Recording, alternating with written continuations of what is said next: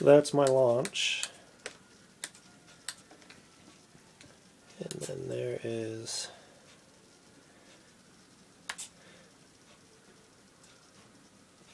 there's thermal. Cruise. So at cruise it really kicks left. And then in speed it goes back to normal. So really speed is the problem. And I think that's it.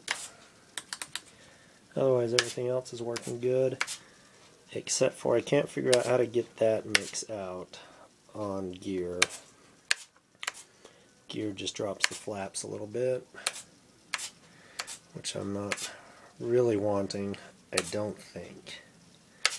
I'll drop the flaps with my throttle stick if I want, unless there's a reason I want to do that right now, but I don't think there is.